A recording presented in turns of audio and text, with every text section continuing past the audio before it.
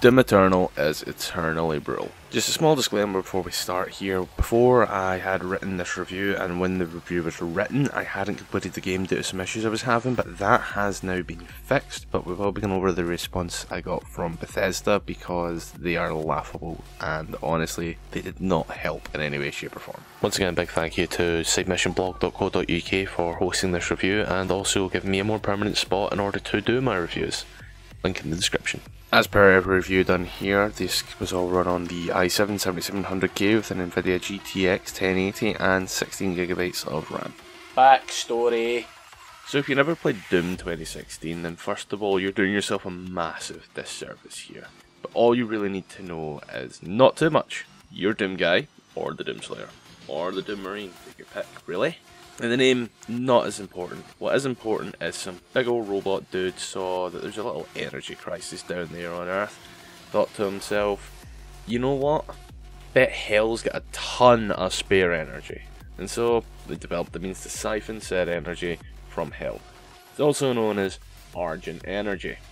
Now, it turns out this idea was about as bright as lighting a cigar in a room filled with propane. Who knew? Whilst doing their best Indiana Jones impression in hell, the UAC, meaning Aerospace Corporation, came across this sarcophagus, and in their myriad of bright ideas gone horribly wrong, taking this particular souvenir straight out of hell was their smartest move, or the dumbest move if you're the lead researcher. Yeah, Mars is literally infested with demons from hell, but look at all the energy we've got, lads.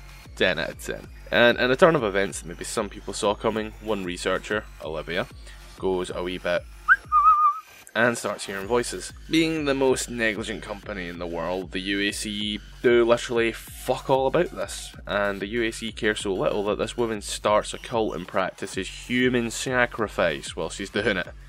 10 out of 10 company, really is.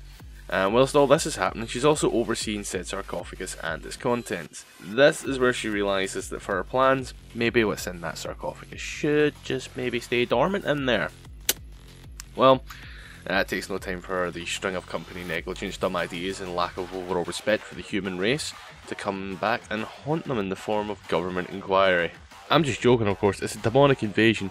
Who knew? Regardless of any of that, through the power of Deus Ex Machina, that's a god from the machine, from you and me, you awake from the sarcophagus, break free of your restraints and make your way through the complex, guided by Dr. Samuel Hayden and the AI known as Vega. I mean, all the best comedy acts do come in threes, am I right? Hayden would really appreciate it if you didn't destroy all of his cool equipment whilst destroying the demonic invasion. Yeah, that's kind of the only way to chase down Olivia. So after a little chase, you meet Olivia by the siphon of the energy, and she adheres to the absolute company policy and just fucking throws herself into this torrent of hell energy whilst taking herself straight to hell in the process. Now you, being the bright, level-headed, smart human being you are, think, oh boy, looks fun, I'm gonna follow. So, in hell you do some learning and some killing before coming back to Mars to meet your new boss, Dr. Samuel Hayden. Now, here's the big issue with crazy. They don't believe they're crazy, and they're going to try and justify everything. Hayden does this a little bit, but it also helps you, but in his true manipulative moves, anything he does to help you also furthers himself. So, you go through Mars, killing the Martian demons, and go straight back to hell again to once again find Olivia. Fairly smooth sailing, to be honest. You meet some old friends who you don't quite know about until this game, so, backstory. And you also kill a few higher demons as well, including the Cyber Demon, twice. And you get some super cool crucible sword that you will never use before finding your good old pal Olivia. Now she proclaims that she was promised so much and that what's happening wasn't promised. Who would have thought that hell was filled with liars? Like, honestly, who would have thought? So she opens up her little canister of Argent Energy, and in a very ironic twist, she becomes the Spider Mastermind, who did not see any of this coming. Who knew? One more boss fight later, and that's it. She's dead. Gone. She's laying there, dead, mangled, and you get teleported straight back to Mars by Dr. Hayden, who then tells you that he can still fix all this. He takes the crucible from you, and you either get teleported somewhere or frozen. It's not exactly said. Credits just roll. And regardless, you're not exactly going to be able to chase him in a cutscene now, are you? So with no crucible and no way to get to Hayden, the credits are going to roll, and that's going to leave you ready for Doom Eternal. which we're now about to talk about. Story. You know what made Doom 2016 so good? It was the gameplay. The initial trilogy of games went as follows: good, better, and what the fuck is this? Now, with the huge tonal shift that Doom 3 took, it still sold well and on average holds a 9 out of 10 on publication reviews. That's averaging them all up. This shift, however, went from the fast-paced action to more slow, methodical horror. And it worked well as a sort of reboot, but what followed was Doom 2016, which was an actual full reboot, and even though it only holds like an 8.6 out of 10 with the publication reviews, it's a solid 10 out of 10 with fans, let's be honest. So Doom Eternal decided to take the amazing gameplay that Doom 2016 gave us and bring it forward to some semblance of a story as well. After the events of the previous game, you are somehow in a spaceship shaped like a castle hovering over Earth, and you've also got your best bud Vega, who was the AI from the previous installment if you don't recall. And you start this game off mid-mission on Earth looking for some hell priests. This is never explained. Now by that I do mean that the gap between Doom 2016 and Doom Eternal is not bridged as of yet. So Vegas managed to track down these priests and you're absolutely hell-bent on killing them. Before long you are introduced to the new cannon fodder in this installment, which is things like the Arachnotron. Now these guys have to be the fastest and most annoying enemies next to the Archwell, and they show up in almost every mob. Atop this you're going to actually learn a little bit about what's happening and the story. So the Hell Priests are carrying out the will of the Khan Maker, and she is the big bad of this game. Now apparently all the work done by the UAC previously was preordained by them, and you're just an inconvenience that has to be taken out of the loop, which temporarily you were. But now that you're back in the loop, shit's gonna change, and their plan is to destroy all of humanity, and you're just gonna have to deal with that. Now whilst all this is happening, you're going to seek some help with some old friends. They're new to the player, but to the Slayer they are in fact old, as they come from before the Doom 2016 time. One of these guys, known as the Betrayer, tells you that you should just give up. It's happened to him, happened to his people, who are the Sentinels. Now it's got to happen to humanity. Slayer, however, he's not having it. He's out to save humanity, and throughout all of this, the Slayer's exact reasons aren't known, but certain things are hinted at as some dialogue, and as well as that, we all know the Slayer only speaks one language: double-barreled shotgun to the face. Now I need you to understand that I've just given you the first half hour to hour of the game. And it's not that I don't want to tell you the story, but after such a minimalist story in Doom 2016, this game leans quite heavily on the story, and as such I don't want to go into too much detail about it. The overall point is you want to save humanity, and most of them are on what's known as the Ark. Overall, this game's really about redemption. It's about Doom Guy trying to redeem humanity whilst also trying to redeem himself, and that's not to say that the story's really basic, but it is kinda basic. It's a purpose-built story and it works really well. Throughout it all we're going to learn about Doom Guy's past and everything he's kind of went through. The popular fan theory is that the Doom Slayer from Doom 2016 is the same Doom Marine from Doom 64. And it does kind of seem to be all but confirmed that that is the case, with some of the things such as the Unmaker weapon, as well as the outfit that he's seen wearing in one cutscene. Now just to put a little cap on this one, I want to talk about some of the finer points, those being one of the missions where you go back to Mars To punch a hole in the center of the fucking planet. You can't just shoot a hole into the surface of Mars.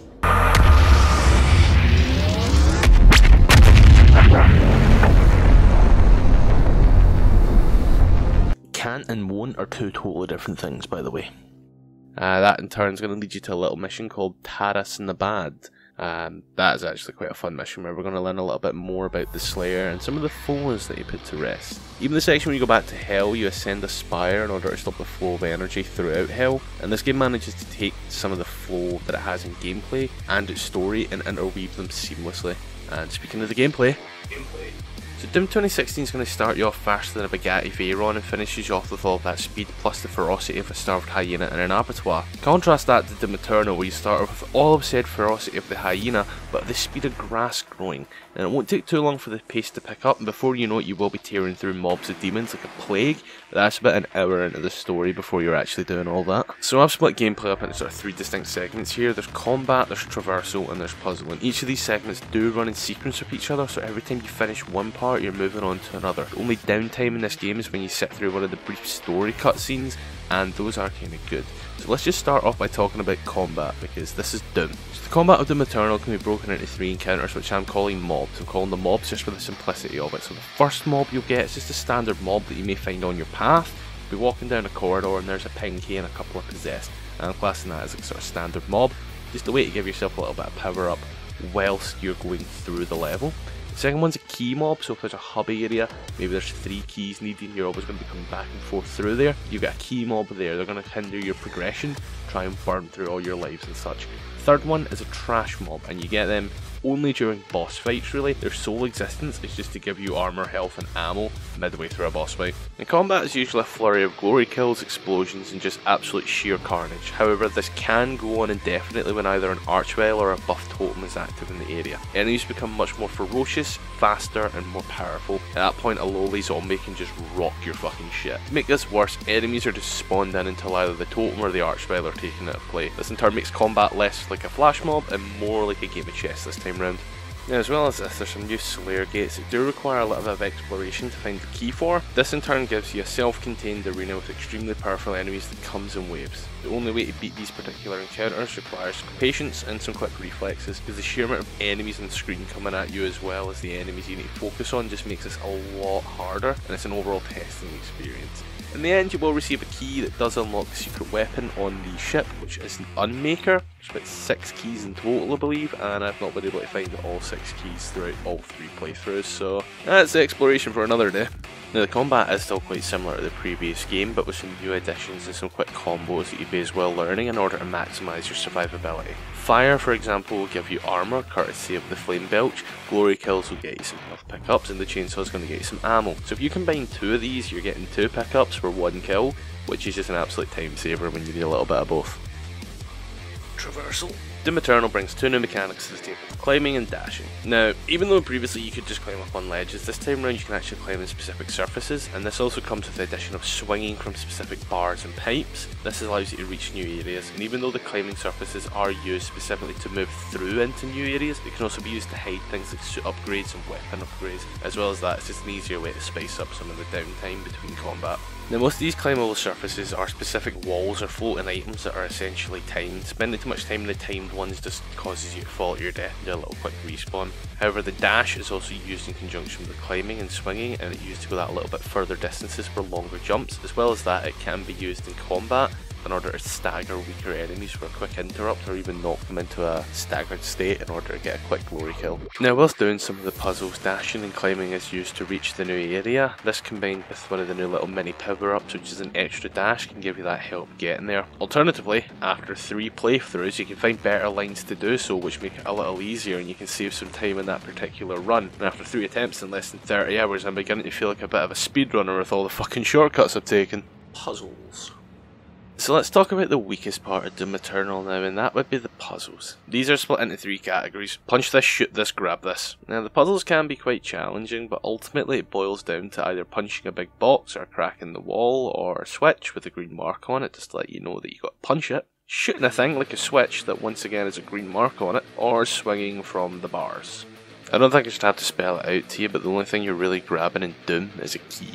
So the puzzles are mainly part of the traversal, however they do also hide things like the secret encounters or toys or weapons mods or even the suit upgrades and extra lives. Most of the puzzles are straightforward, although sometimes you can be sitting there scratching your head as you have no idea what's going on in this very simple logic puzzle, but the answer's always right in the room with you, and if you just scour around you'll eventually find the answer when you know what you're looking for. Gameplay. Again?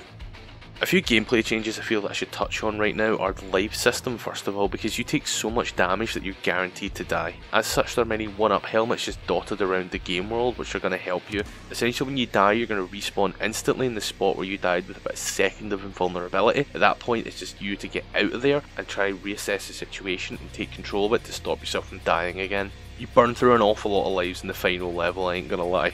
The meat hook's also a new one. It's an attachment for the super shotgun, and it can be used kind of for traversal or for close range in order to close the distance between you and a demon. When you upgrade it fully, it does actually do fire damage as well, so when you hook it into a demon you're going to get some armor shards as well as a quick kill. Crystals. Now these are going to replace the sort of Argent energy balls you got in Doom 2016, but now every 2 upgrades are linked to like a permanent upgrade, so you've got a permanent health upgrade and armor upgrade in the same slot, and then in turn you'll also get increased pickup range, so it's just a kind of way of giving you like a permanent buff whilst you're also playing. So runes make a return as well, but this time round you don't have to do a trial, you just go up to the little thing and you pick one of the 9 buffs and you get to keep keep 3 in total. Unlike the weapons, however, you don't actually have to upgrade the runes, they're just the way they are permanently. Now if you're doing things right, by the end of the game you'll have a fully upgraded suit, and that'll be before the final fight. I can't say the same about the guns though. You're definitely going to find your favourite mod and just play with it. There are some mods that are arguably stronger than others. For example, I would rather have the sticky bomb than the fully automatic shotgun. Performance. Remember how I said I've played this game 3 times? We're going to touch upon that just after this section, but first we've got to praise the game before we shit on the developers. So to start off with, the default API for Doom Eternal is actually Vulkan. The previous game also had support for this API, but you could switch between Vulkan and DirectX. At this time, I'm currently unable to find a way to do this on Eternal, but that's not going to hinder it, because Vulkan I've always felt is actually better than DirectX. Anytime I've played on Vulkan, I've managed to get more frames, so I've actually been able to crank up the graphics a little more. Couldn't really do that this time, just because if I cranked it anything above medium, streaming Doom Eternal became really hard in my system, as I'm actually just under the specs that it wants for this game. Now the game did look stunning regardless of the fact that it was on medium. If I hadn't been streaming I could have maybe done a medium high mix, but because it was almost impossible to crank it above medium. That being said though, I believe this may be to do with the new id Tech 7 engine that's been used, as the specifications are a lot higher than the Doom 2016 game, which were actually fairly low for the time. So if we just kind of take the issue I had and keep it in the side right now, but also exclude it, the game did run really smooth. You know, it was perfect. Apart from that, I didn't experience any stutters or any hangs or any freezes, and I was able to keep the frame rate above 100 most times. The only time I kind of had issues was when I also tried recording while streaming, because apparently I was asking just a little too much of my CPU, which is understandable there. Now, despite all the updates, this game still runs smoothly and it is still really good. When I'm not streaming it, I get more frames. I just don't want to pump it up above medium, because that requires actually playing around with more of the settings to see if I get a better mix. The game looks good and it runs good on medium, and that was good enough for me. But now we're going to get into what my specific issue was, and the article, which is linked in the description, is actually outdated on that part, because a few days later I received a response, so we're going to go through that. Right, so my story kind of begins on the day the game launched. I was just absolutely powering through the game, as you do. Came to a level, Taras Nabad, I'm sure you will hear that a bit. In regards to this level, I got so far and the game just crashed, so done a little tweet. Hi, it's a bad ticket and we'll investigate this. I did. 2 of the business days, what's going on here? Later on, I was like, alright, so I paid 80 quid for this game and here's essentially what happens, okay? So, just playing, minimum business, get to the black screen where it's loading, and desktop crash, and I'm like, alright, guys, what the fuck? So they say, oh, submit a ticket. So, once more the next day, I'm like, alright, what's going on? This support ticket is an absolute joke. I'm like, oh, here, just go here and do this, right? So, like, oh, just do all of this, guy. Now this is where it gets a little fun. So having kind of loaded back, tell them, here's what's going on, I've done this, okay? Everything else works fine, bar Taras the bad, I've updated the drivers. Their response is this. Which is just this. So, hit them back, done everything you already said. To quote myself, I've updated the drivers, da-da-da-da-da. Copied and pasted from here. But, I had to restart the whole game, destroyed my save in the end. What do? Thank you for contacting Bethesda support team. We apologise for the delay in the response given current circumstances. I'm happy to say yeah, okay. I'll accept your apology on that one. We're all kind of fucked right now. We're experiencing high ticket volumes. Don't doubt that for a second. We're processing them in the order they're received.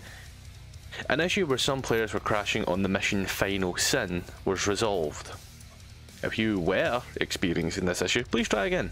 If you're encountering any further mission crashes, let us know in a bug report. In order to ensure feedback is correct team, convenient bug support collection, do internal feedback form, review all this, please note the bug reports and da-da-da-da, thank you for your support. So, what's going on? Status is read answer provided. Essentially this has been closed, and at no point does it actually turn around and fix my issue. I still have my issue. Now granted, I've been able to finish the game, so my issue is finished, but the point is, Bethesda support did not fix my issue. And, well, you gotta love a company that tries, really. Bethesda didn't fucking try.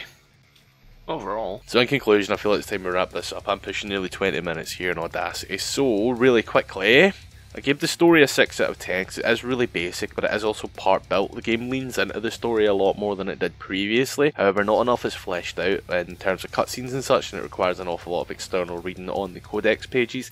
And that's just added time into the game. You really want to play this game for that 9 out of 10 gameplay I'll be giving it there, because the gameplay is what this game's all about in the end. Performance also gave a 9 out of 10. That would have been a 10 out of 10 had it not been for my issues. So overall, this game I'm going to say is 8 out of 10. And if you just add up 996 and divide it by 3, you got 8. Overall, I do recommend Doom Eternal to people, but I would say give it just a little while, as I do know there's some DLC coming out that's supposed to bridge the gap between Doom Eternal and Doom 2016, so we know exactly how we got here. If you do pick it up early, I would also recommend picking it up on Steam, because the Bethesda launcher doesn't have any cloud saves, it doesn't have any achievements, it's absolutely hopeless in all of that. So if you end up losing your saves like I did, congratulations, you're doing your 3rd playthrough. But yeah, I really do hope you enjoyed the game and hope you enjoyed the review, guys. So I was going to finish this off again just by saying that you don't need to like, you don't need to comment, you don't need to subscribe. As long as you enjoyed it, we're perfectly happy there. If you did, feel free to do all that, but I'm not saying you have to. So anyway, catching a bit of sugar. So before we end this, I just want to give a huge shout out to Stubbs, the big bald man who just changed right there. He edited up this little section that you actually see behind me, this whole cam section. The man's done that himself. So, I'm going to go ahead, maybe subscribe to his YouTube, follow him on Twitch, links are in the description. And credits.